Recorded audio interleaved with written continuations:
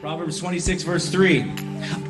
The Bible says this: a whip for the horse, a bridle for the ass, and a rod for the fool's back. I like that verse. Amen. I really like that verse. I like the next one too. Answer not a fool according to his folly, lest thou also be like unto him. Then what's the next verse say? Listen, well, let me stop you there for a second. Answer not a fool according to his folly, lest thou also be like unto him. What does that mean? Here's what it means.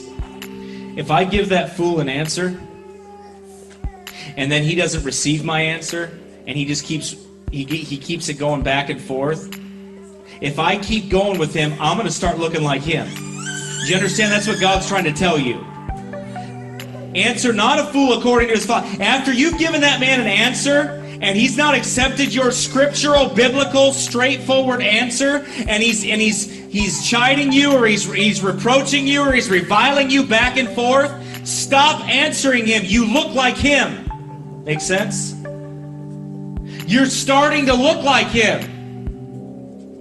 He's got you sucked in, right where he wants you, and he wants you to keep answering him. No, don't answer him. He doesn't deserve an answer anymore. That's what God is telling you. Answer not a fool according to his folly, lest thou also be like unto him. But there are times, answer a fool according to his folly, lest he be wise in his own conceit. Hey, there's a time to answer a fool. And by the way, that's where that, just because you speak with grace seasoned with salt doesn't mean Jesus spoke with grace seasoned with salt, unless you want to accuse him that he didn't. And he said some pretty stern things to people.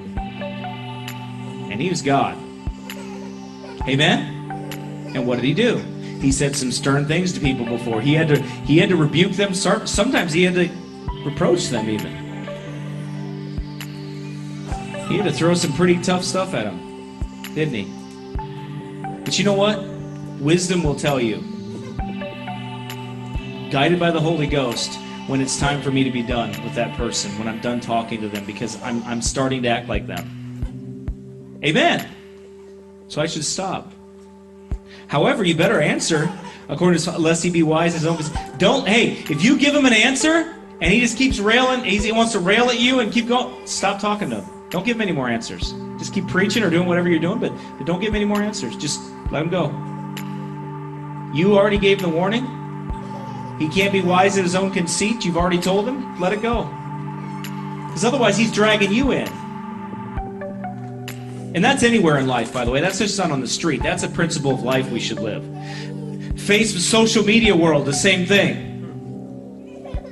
Same thing. You give an answer, they don't want to accept your answer. Have a good day. I'm done. Why? Because you're not going to make me, I'm not going to turn into a fool trying to answer you.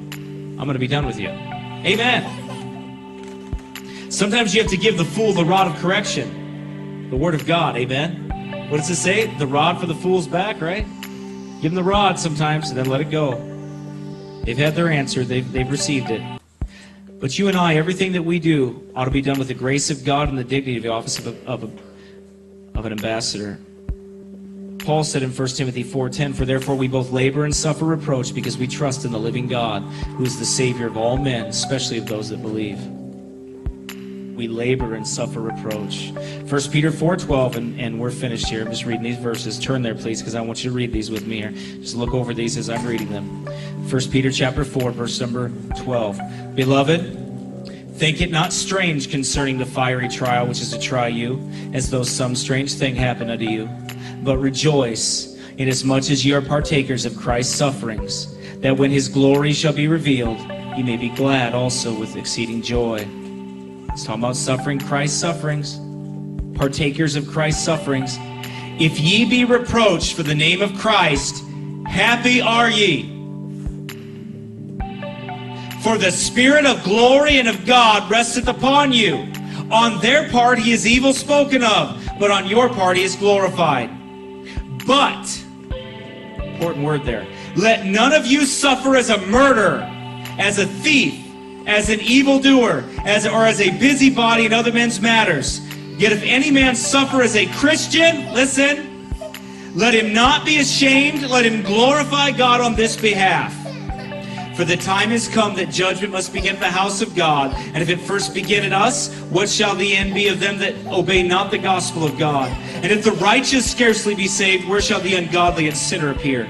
Wherefore, let them that suffer according to the will of God, listen, commit the keeping of their souls to him in well-doing, as unto a faithful Creator. That's it, friend, right there. You're going to suffer as a minister of reconciliation. Commit it unto God and suffer the reproach. Suffer it as Christ suffered it, as the Apostle Paul taught to suffer it. Follow them for examples. Because as a minister of reconciliation, you're going to suffer. But you need to suffer properly. You can suffer in a wrong way and bring reproach on the cause of Christ. But if I suffer Christ's way, then I bring him honor and glory. And that's what we want to do, isn't it? At the end of the day, it's about honoring and glorifying him, not ourselves. Amen? Right. Not ourselves. Father, Lord, thank you for your words. Thank you for the truth of them. Help us to live them, Lord. It's a challenge every day, Lord, that we face. Help us to suffer reproach as a minister of reconciliation, as an ambassador of Christ.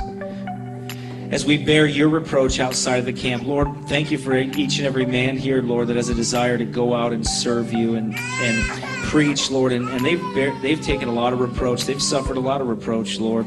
Nothing like our forefathers did that were murdered or beaten or anything, but, Lord, they've suffered reproach. And I thank you for these men and their willingness to sacrifice in that way, Lord. And I pray that we would grow more and more this coming year. Help us all to get together in the faith, Lord.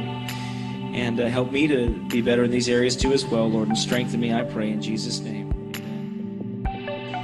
I mean, the truth is, we all say stuff. You're going to get talked about if you live right. You're going to get talked about if you live wrong. If you go out and sin, they're going to talk about you. If you serve God, they're going to talk about you. If you sit there, they're going to talk about you. If you jump up and shout, they're going to talk about you. They're going to talk about you. People going to say something. People going to run that mouth. If you got something, they're going to be jealous and talk about you. If you're poor, you're sorry, ain't no camp. And if you're rich, you're vain. And if you work hard, all you think about is money. If you don't, you're lazy. And if you try to serve God, they say you're a hypocrite. If you don't, they say something. They're going to say something no matter what you do. Listen, they talked about me before I got saved. Up there around Marion, there's that Danny Castle. They talked about me. I mean, some of them ladies, Lord have mercy. I mean, they talk 140 words a minute with gusto up to 180. I'm going to tell you something, brother. Listen, they talk about you when you're right. They talk about you when you're wrong. They've talked about me ever since I started. But I'm not going to let that keep me from getting saved about people criticizing me. They talked about Jesus. They said he was mad. You know what that means? Crazy. They said the Lord Jesus Christ was mad. They said he was born of fornication. That he was an illegitimate child. They said he taught lies. They said he was all kinds of, they said everything bad about him, and so you are scared to death. I'm amazed at how terrified some people are. Well, if I do this, the women at work, the men at work, they might say, oh, Lord, have mercy, you thin-skinned brat. Get over it. The Lord, they talk about him. They look what they done to John Wesley. Look what they done to Spurgeon. Look what they did to D.L. Moody. Look what they did to all the martyrs. Of course they're going to talk about you. People always talk. Let them talk.